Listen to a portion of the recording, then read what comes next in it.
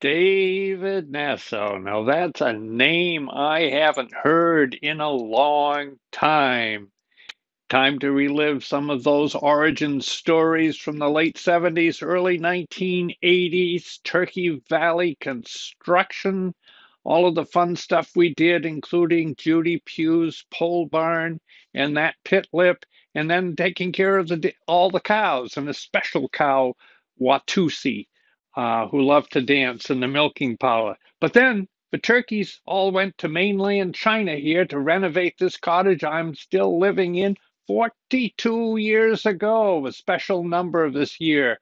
Anyway, we have so many stories to share, but I'm here to say happy birthday. 80 is Grady, and I look forward to seeing you so we can share some of those stories in the near future. Thank you very much.